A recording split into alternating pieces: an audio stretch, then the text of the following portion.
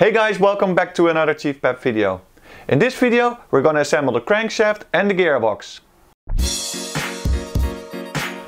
Welcome back.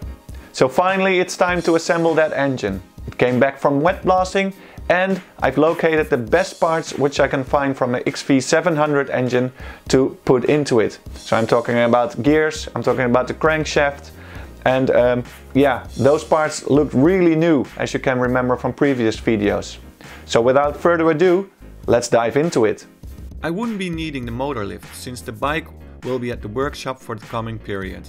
Therefore, I prepared it as an extra workbench for my engine assembly. I cleaned all the surfaces for this.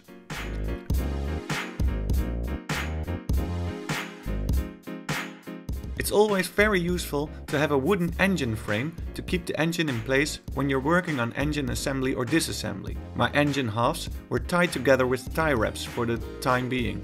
Even though I worked on the XV 750 engine several times and I know most of the parts in assembly order, I always have my Haynes workshop manual handy. You might forget small stuff and it saves you a lot of time to figure out how things should fit. This is what I'm gonna do. Basically, there are 4 big items: installing the crankshaft, installing 2 gearbox shafts plus gears, installing the shift cam, installing the shift forks. It's not that complex. The shaft gear housing is something you don't want to disassemble. It's very hard to get there and you require a lot of special tools. You work only with the left engine half. This is where you place in all the gears and crankshaft. The right engine half will be the lid on the end. First I cleaned all the bearings I didn't take out before the wet blasting. And I cleaned every last trace of dirt or filth. I always have a really handy syringe in my garage, which I fill with engine oil to oil every bearing very precise.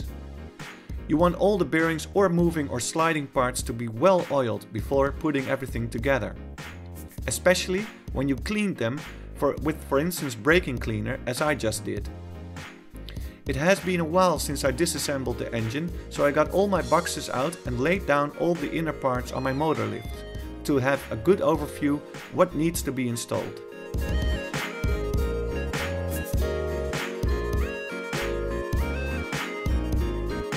The crankshaft would be the first part to install. Now it's nearly impossible to install the crankshaft in the left engine half without special tools or too much force. The same goes for bearings that you took out. There is a very easy way though, and that is to just simply put it in the freezer for 24 hours. The metal will shrink quite a bit and then it will fall in place just like that. To be honest, I forgot to do so before this evening job, so this is a cut between 2 days. I always test fit things before installing them permanently. Also, to understand the workshop manual better, it's good to see what you're going to do. These are the 2 gearbox shafts that will fit like this. Now notice my crankshaft isn't yet in place because it's in the freezer, which should be the case before you start this assembly. This is only for test fitting.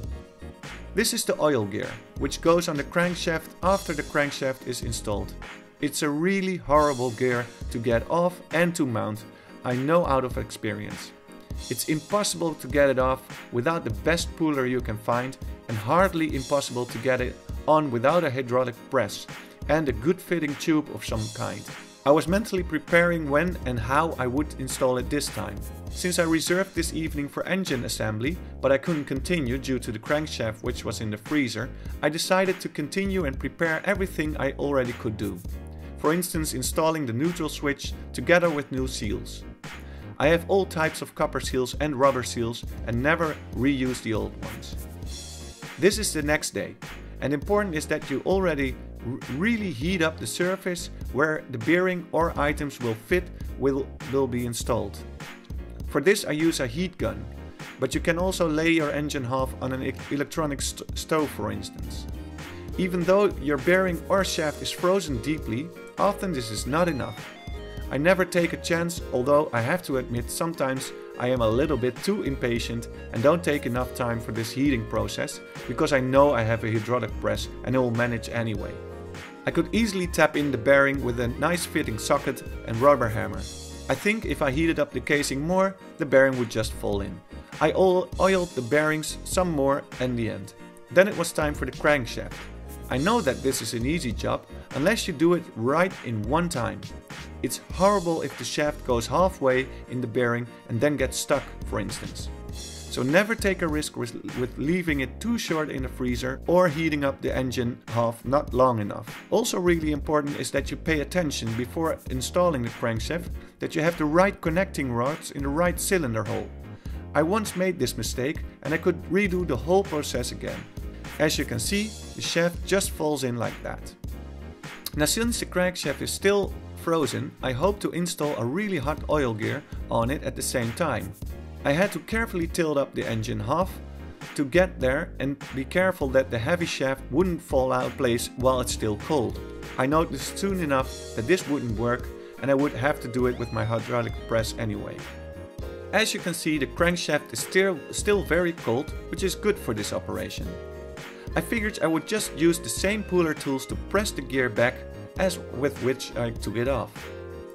With these forces, it's really important that you constantly check if everything goes on straight and you don't damage anything, especially not the crankshaft. Therefore, it's very important that the pressure is only at the shaft and not, for instance, on the cheeks of the crankshaft. I constantly adjusted the puller to make sure every side gave the same pressure. Then the oil gear was in place luckily. I still hate this gear because it's a real pain to get it on or off. Now for the gears and shafts. I oiled every sliding hole really well with my syringe on the shift cam. Also for this I heated up the bearing to make installation more easy. I installed the cam, making sure the neutral pin is at the neutral switch. Then came the gear shafts.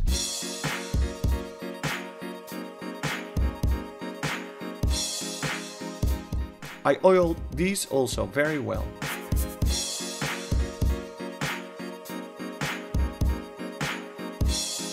You install these together with the 5th gear shift fork on the bottom. It's important that you leave the shift forks in order and right side up when you take them out, so you don't make a mistake which fork goes where. Then oil the other forks really well and install them at the right place one by one without the shift fork guide bar. You slide this in at the end. The whole operation is actually very easy. While testing and turning the gears, I oiled everything a little more. I finished with installing the shaft gear and everything runs like new now. Then I got the right half ready and noticed that this had some bearings as well that I still need to install and thus need to put in the freezer. So I ended up doing everything I already could and did the same as with the left half. I also already started by adding new rubber sealing rings here and there, so everything will be ready for the closing of the cases.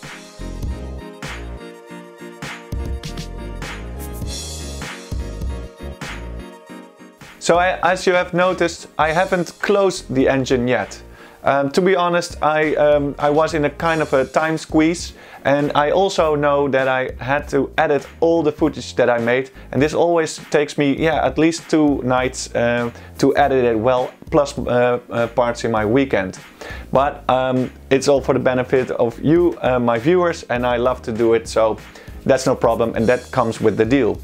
Now the rest that I want to do, I've made a decision to also coat the lower part of my cylinders. I'm going to coat them gloss black. I've decided to do this, and I think it will be great. And furthermore, what I want to check the coming week is if I can polish certain parts of my engine myself. I've bought some waterproof sanding paper, and I'm gonna try if I can polish it the right way. I also have some polish wax and etc. and some special tools which I can mount on my drills, etc. So I'm gonna try on some parts if I can do that. If that turns out nice, then I will do some polished parts on my engine together with the gloss black cylinders. I think that will be looking nice. And obviously I will close the engine. So, thank you for watching this video. As you know, you can subscribe to my channel and also watch my other videos. And if you have any comments or anything that you would like to discuss or to ask me, please leave them in the comment section below. And don't forget to give that thumbs up. Thank you for watching and see you in the next one.